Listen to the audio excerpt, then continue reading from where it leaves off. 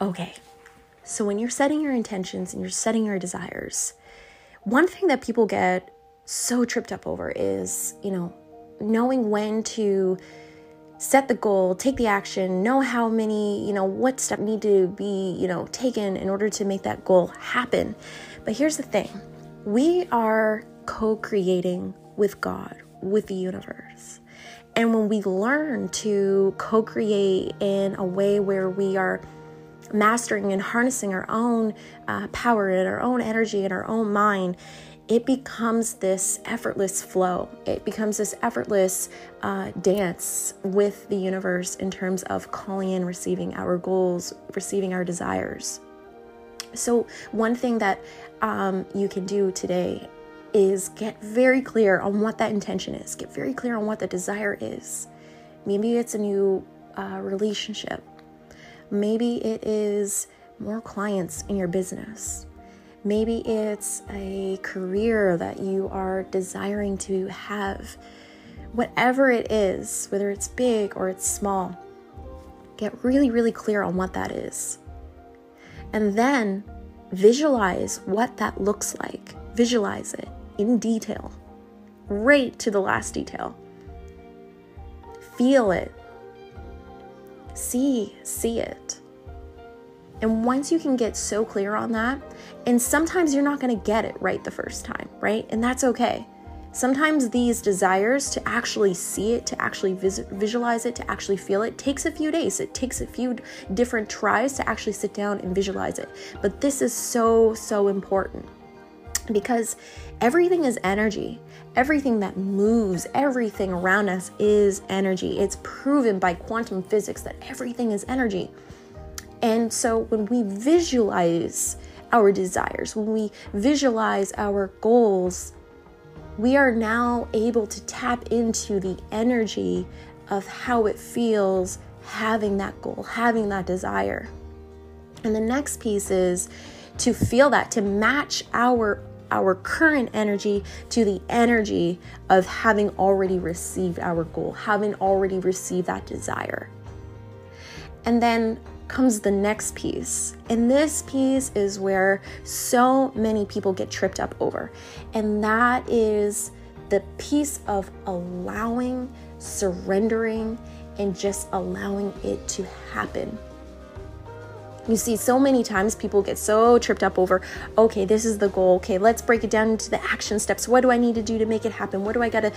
What do I have to say? And people get so focused on controlling the outcome, controlling exactly how it's going to happen and what it's going to look like, when that isn't your job at all.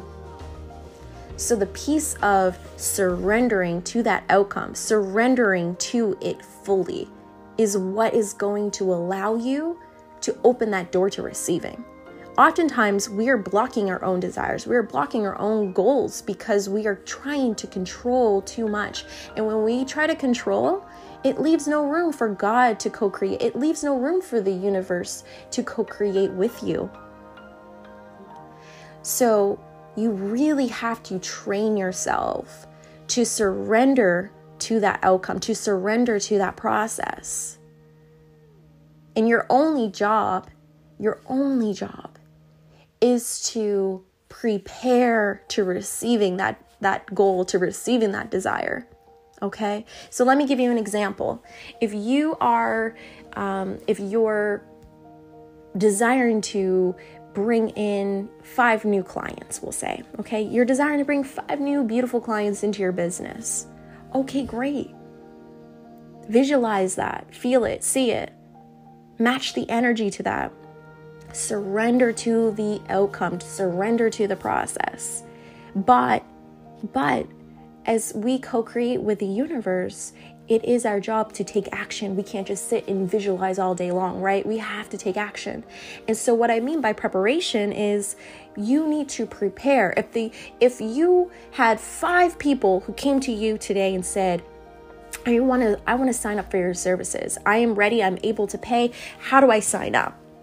Are you prepared to onboard those 5 clients today? Are you prepared energetically? Are you prepared emotionally? Are you prepared financially? Like, do you have all the things in place to onboard those 5 clients today? Are you ready to serve those 5 clients today? If the answer is no, then you need to start preparing, my friend. Start looking at the ways that you need to be ready to receive those clients. Are your systems in place? Is your bank account set up and ready to receive those clients? You know, do you have time in space in your calendar to serve those clients? Are you taking care of yourself to getting up and being able to give that energy to those clients? So I want you to think about all the ways that you can begin preparing for those clients. And that's what I mean by preparing to receiving your desire, preparing to receiving those goals that you are putting out and setting. And then the next piece of that comes into place when it's all about giving gratitude. Okay, so here's the other piece. It's like, when we are just in general, it's giving gratitude for what we already have, okay? And a coach of mine gave me this beautiful example, and I absolutely love it. Is, you know, think of the universe giving things to you. Okay, if you have 2 children, okay, you have 2 children. You have child A, who is very selfish and greedy and rarely gives gratitude and appreciation for what they have. And then you have child B, who is so grateful and so full of love and so full of appreciation, okay? And the universe comes in and says, okay, I made these beautiful, delicious cookies, and gives child A the cookies, gives child B the cookies, and child A says, these are horrible cookies. These are disgusting. I don't like these cookies. This isn't what I asked for. I don't like them. And then child B says, oh my goodness, these are perfect. I love these cookies. They're amazing. They're so delicious. Thank you, thank you, thank you. Which child do you think the universe is more likely to give more cookies to? Do you get it? And so you have to treat life in a way where you are grateful, you are appreciative for everything around you, for everyone around you. And when you give gratitude every day, all day, throughout the day, the universe wants to rush in and bless you with more, right? And a lot of this has to do with the law of attraction. You know, the law of attraction is like attracts like. What you give out is what you receive. If you are giving out negativity and hate, you are going to receive that. If you are giving out gratitude and love, you are going to receive more of that. And so it's the same with your desires. When you're putting out your desires, when you're calling in your goals, you have to give gratitude for where you're at. You have to give gratitude for what is on its way, and give love. This is such an important piece. I promise you, you will see magnificent results in your life if you begin giving gratitude all day throughout the day, every single day, starting today. Watch your life transform.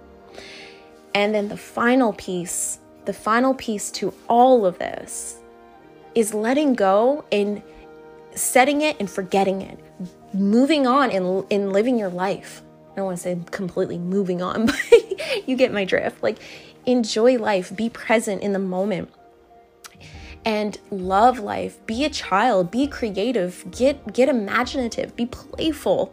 You know, you can't take your desires and your goals so serious that is all you think about, that is all you're hung up on, because again, you're going to block your inability to receive. You're going to block your ability to receive. And so when you visualize that desire, that goal, and you see it and you feel it so strongly and powerfully, you are matching your energy to that. You are feeling the vibration of that. And so you are calling that into your existence. You're calling that in through the law of attraction.